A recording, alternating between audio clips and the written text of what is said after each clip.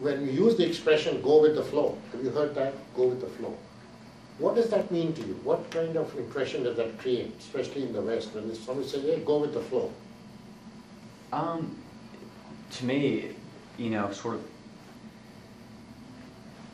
don't let external, don't be distracted too much or let them affect your performance or whatever task you're engaged in. Don't let external distractions disrupt your what's the word, your motivation, or your equilibrium, or your mental balance, or your momentum.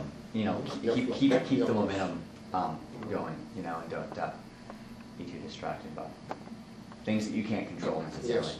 Okay, that's correct, and that is a very good description of flow. But a lot of people, especially from the hippie generation, which I'm from, going with the flow, man, go get a joint and let go. Go with the flow, man, he's going with the flow. That was what it meant. You heard that reference, or you guys are too young. That's what also meant. Okay, then one of the things I say, go with the flow, and then how can you have purpose? Purposeful. You see? How can you say, be purposeful and then go with the flow? That's what a lot of students used to say, especially in the early days when this go with the flow expression. The whole idea is that you must define your purpose with a lot of focus. And then remember, in the metaphor description in the chapter when Pete is reading the grandpa's manuscript of the 12 steps, it says, once you give the guidance, end of phase 2, you let the arrow fly. And the chapter is called The Arrow Flies, the flight of the arrow. When you let the arrow fly, you don't worry. You see? You don't worry. You wait till it lands and then you worry. Otherwise you can fret. Don't fret. Act, let go. That's also part of go with the flow. That is when you go with the flow. And the book talks about it in that chapter, in the narrative part. Now, there is another question. One of the guys said that in reviewing the book that this individual reviewed, I think it was Chris Miller, did a good job. So I sent him an email after I read it. It said that I didn't see, although it may be implied, I didn't see the word courage. You know, courage was an attribute somewhere.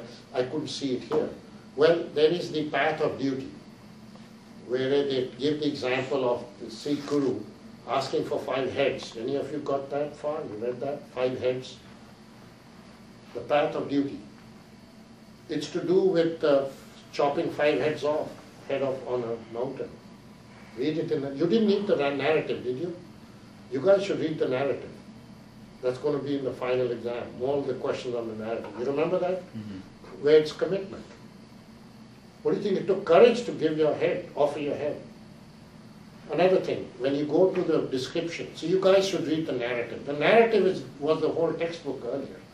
The other stuff is not worth as much as the narrative. Read the narrative. Read the story of Pete. That's the big story of how he transforms from a taker to an absolute servant leader.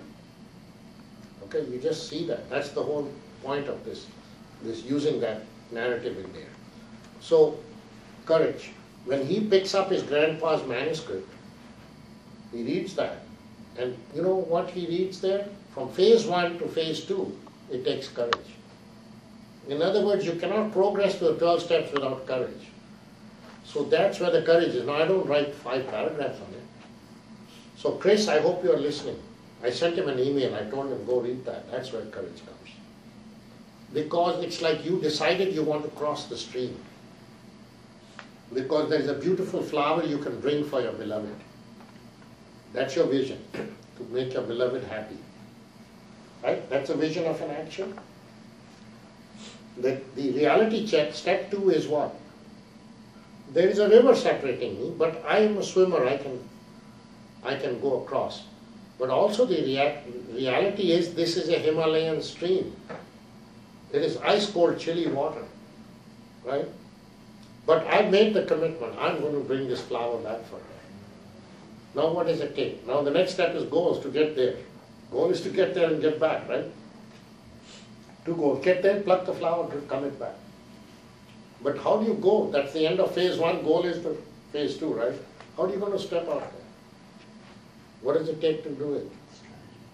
Courage. And then after goal, but it takes courage to plunge into the stream. It's icy water.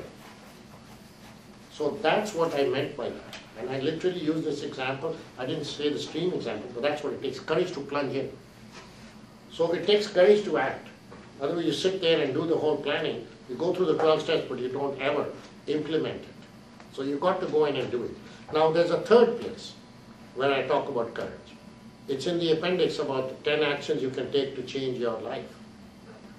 And one of those first actions is, the preamble to that action is act, don't fret. What does fret mean? Sit and worry. That's courage. Right? So the path of duty has a lot of courage. Go read that chapter again. And how Joe Sages tells Pete the story about how these 5 martyrs do. Now the other thing, we talked about commitment and involvement, right? Yes. I can't say it takes the pig any courage, but you know the difference. You know the story of the pig? I should repeat it for those guys who haven't heard it, right? So this story of a friend of mine, he's a former car dealer, mega car dealer, now he has some NASDAQ sports teams. Very interesting fellow. But he has interesting stories, so a lot to teach, learn from these guys. So we were sitting down and having breakfast, and he said, you know, Prem, he likes these little stories. What's the difference between courage and involvement? I said, no, tell me, you know, because I know something interesting is going to come. And he says, you know, hey, you see this egg here? Yeah. You see this ham? I said, yeah. He says, well, the egg represents involvement, and the ham represents courage. I still didn't get it, so I said, how come? He said, well, you know, the chicken was involved in producing the egg, but he said the pig was totally committed to producing the ham. It was totally gone. So that's it. So if you do it willingly, then it would be courage, like those guys giving their head. But the pig did not demonstrate courage. Pig was just dependent, just